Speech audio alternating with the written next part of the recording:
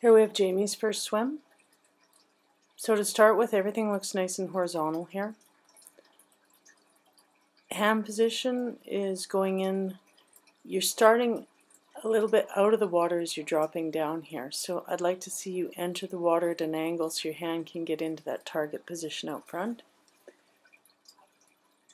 And the catch, we can see that you've got a nice catch coming, so we could work on getting that to be a little bit more consistent and stronger. Over the water here, we can see how the elbow hits the water before the hand. So if we keep the elbow high and angle the hand down, the hand's going to enter the water with no disruption and no resistance. From the front here, nice wide target, so you're right in front of the shoulders. This is right where you should be. Nicely done.